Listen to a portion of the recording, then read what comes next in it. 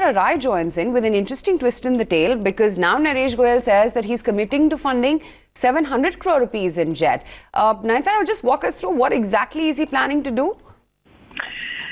It's very clear that the founder and chairman of Jet Airways is going to do all he can to retain control and remain a promoter of the airline, the cash-strapped airline.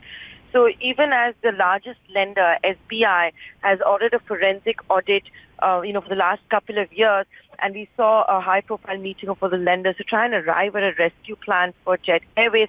Naresh Goyal, just yesterday on January 16th, has written a letter to the SBI top boss, the chairman Rajneesh Kumar, saying he's committed to infusing 700 crore rupees and pledging all of his shares with lenders, but with conditions.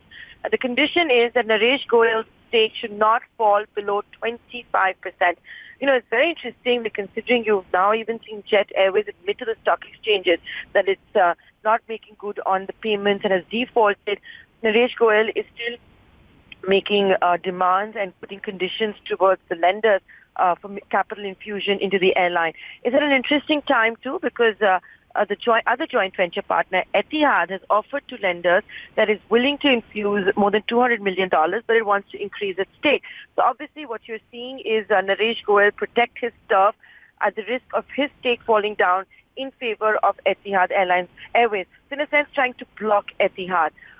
What Naresh Goyal has said is that he will commit to that 700 crore rupee capital infusion and pledging of shares, like I said, subject to shareholding remaining at 25%, which in his letter accessed by ET Now he describes as fair and equitable, and goes on to say he will still do this provided SEBI promises an exemption from triggering the takeover code for allowing Naresh Goyal to increase his stake, just in case it does fall below 25%. So interesting days ahead. How is this going to be accepted by the lenders, by the regulators as well, with Naresh Goyal invoking SEBI at a time when you have seen a lot of companies in default headed to NCLT? Is that just a matter of time? Okay, thanks very much for giving us the latest details. Yes, it is interesting times for Jet Airways, and with